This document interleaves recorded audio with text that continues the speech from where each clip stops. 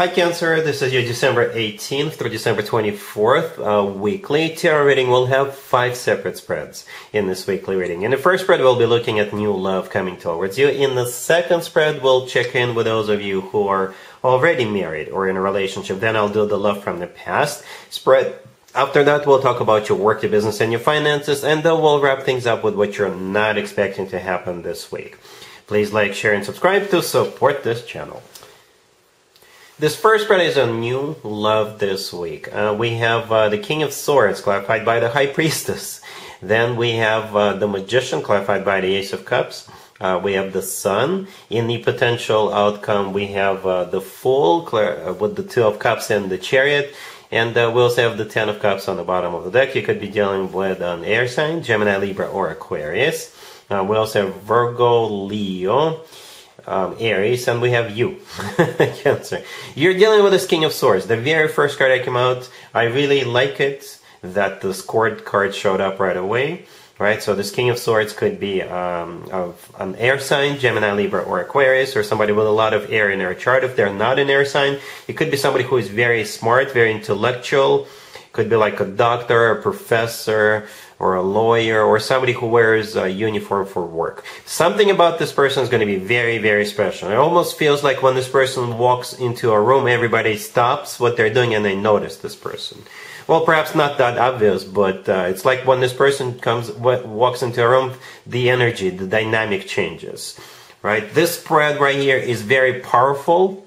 It's a very powerful spread, but at the same time, it's a very happy and very loving spread. And it's like this person, the Magician right next to the King of Swords, I think it's the same person. The King of Swords and the Magician, it's the same person. I think they're capable of like manifesting stuff. And then that stuff comes into fruition.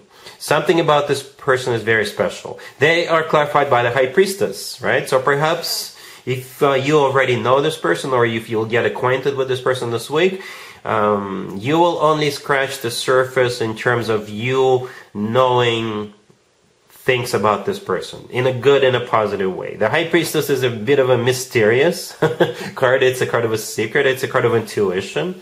Okay. And the Magician, clarified by the Ace of Cups, yes, it's the same person. The Magician could be a Gemini or Virgo. The Magician is a card of manifestation, and most importantly, it's a card of taking action.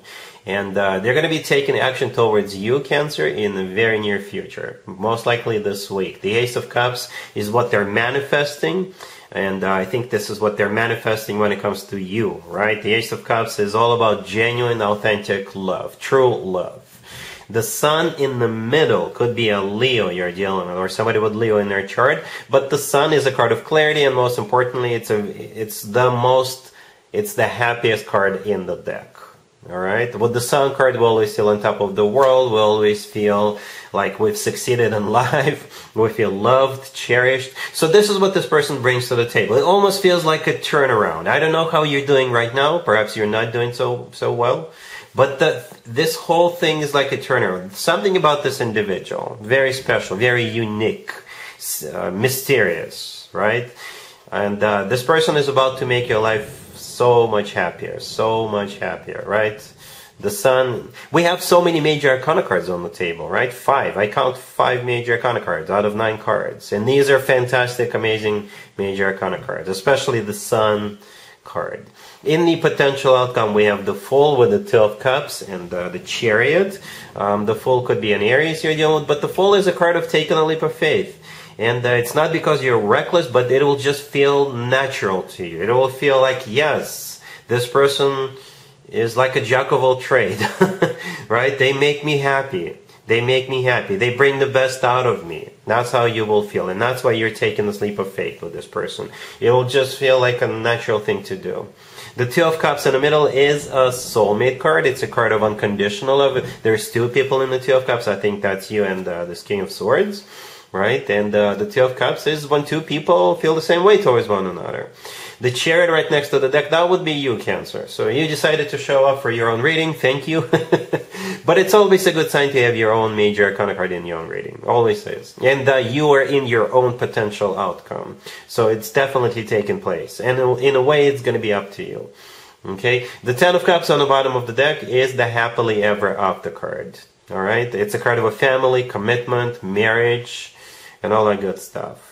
And like I said, this is a very happy spread, right? Whenever the Sun and the Fool cards come out in the same spread, I always point out the similarities between those two cards. In the right upper corner of the Fool card, we have the Sun, right? And then we have the actual Sun card with the Sun in it, the gesture of the person in the Fool card, and the kid riding the horse in the Sun card. To me, this is an identical gesture. Also, to me, this is a very happy gesture.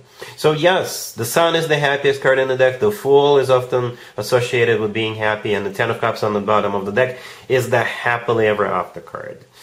Cancer, you're finishing the year with a bang. All right, really happy for you. Congratulations. If you are already married, or if you're in a relationship, Cancer, this spread is for you. We have the Fool, clarified by the Wheel of Fortune. We have the Queen of Cups, Strength, and the World on the bottom of the deck. Well,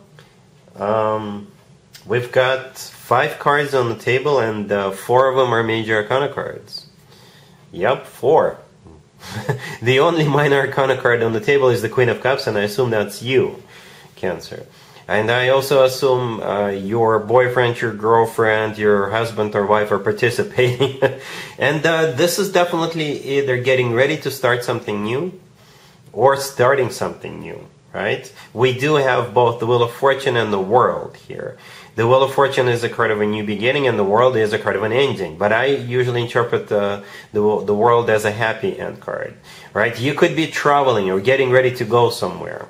Okay, perhaps something new, something exciting, someplace you haven't been before. And it could be a little bit risky in terms of not that you're reckless, but it could be something you haven't done before. Right? Because the Fool, the first card that came out, is a card of taking a leap of faith, taking a risk. The Wheel of Fortune, clarifying it, is the start of a cycle, or a card of literally going somewhere. So again, you're either getting ready to start something, perhaps you're like creating a list of New Year resolution this week. So you could start whatever it is you're about to start on January 1st or early January, right? I don't usually recommend starting anything brand new during Mercury retrograde. We do have Mercury in retrograde right now, right? You can prepare for it.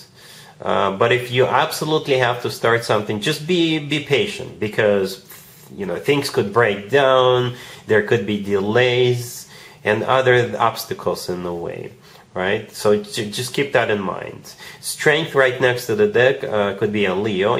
But Strength is a card of courage, right? And together with the Fool card, yeah, something new, something you may have to have courage to start. Again, I don't think it's something like crazy. It's just that perhaps you'll have to get out of your shell, right? Pun intended, Cancer. Pun intended. All right, but yeah, I like this. I like the spread for you. All right, cool.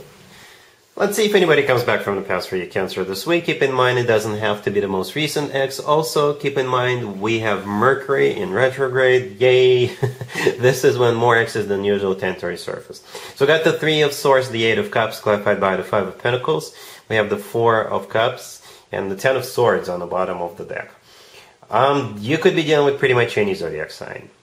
I tried clarifying that 8 of Cups, hoping to see a court card, but we still have no court cards.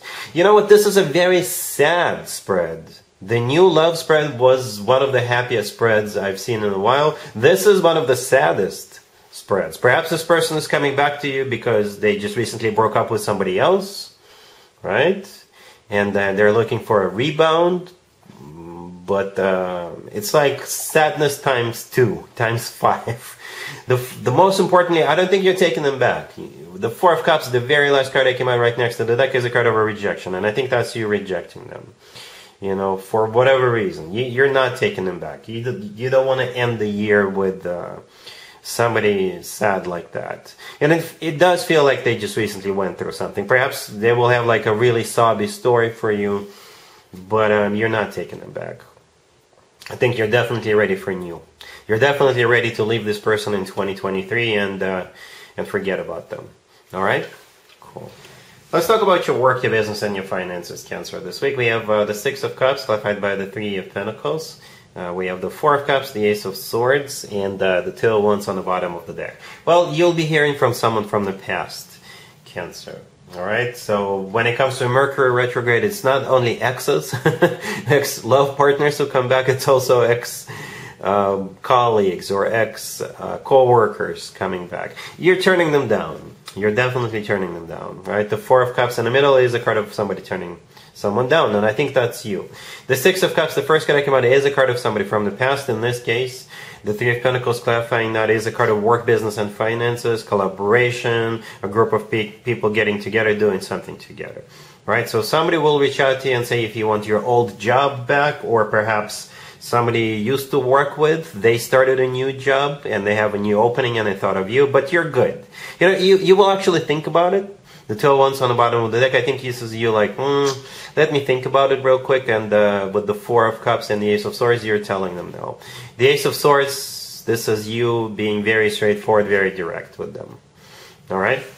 Cool. Let's see what you're not expecting to happen this week, Cancer.